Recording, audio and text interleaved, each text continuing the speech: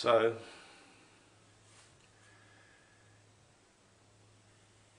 to err is human. To keep on erring is human. To learn nothing from your erring is human. You see, one thing man has learned from history, which man has never learned anything from history. The wars we began fighting when we were first born, back in the Garden of Eden, are still being fought today. And they will still be fought until the Lord Jesus comes back and takes over the political arena of this world and rules it with an iron rod of iron.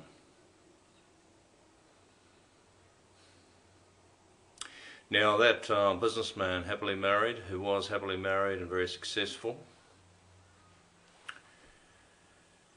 got sick of his situation, felt so guilty over everything that he confessed it to his wife. And of course the shit hit the fan. And every time they had an argument, it would come up again. They argued quite often after this, of course, to be expected. He couldn't sleep at night. He decided to go back to his church and try and get some peace. Repented, repented, repented, and repented again and again and again and again. Fasted.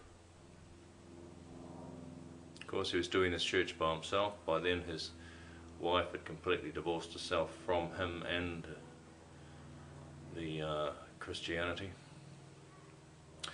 He ended up sleeping in another room,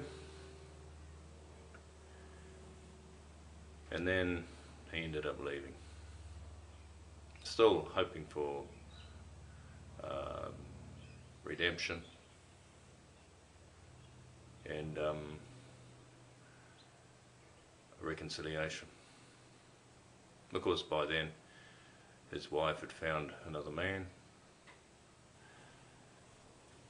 He found that he just kept drinking.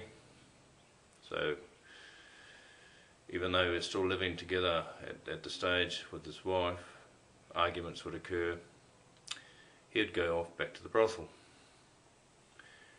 And so here, one minute he had a wife who he was sleeping with, then he's sleeping by himself, drinking more and relieving himself at the brothel to try and find some worth. And so that could be a scenario with any addiction. Gambling could be the same. In this instance here, he lost his marriage. This guy lost his marriage and lost the respect of his children.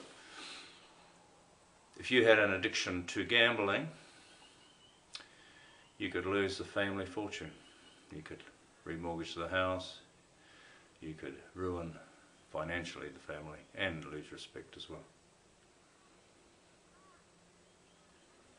Of course, some of those other things, gluttony, you end up overweight, self-worth is worth nothing, and you have health risks and health issues, and you can lose the respect of your spouse, partner, and your children and family. Any of those other addictions. Pornography, same scenario. You lose self-respect, you finally get caught out on it, you lose the respect of your family. Your self-worth is nil, and it generally leads to going to prostitutes. So pornography, prostitutes, prostitute, pornography. So then you start losing financially, getting into debt, and you have health risks as well. So any addictions,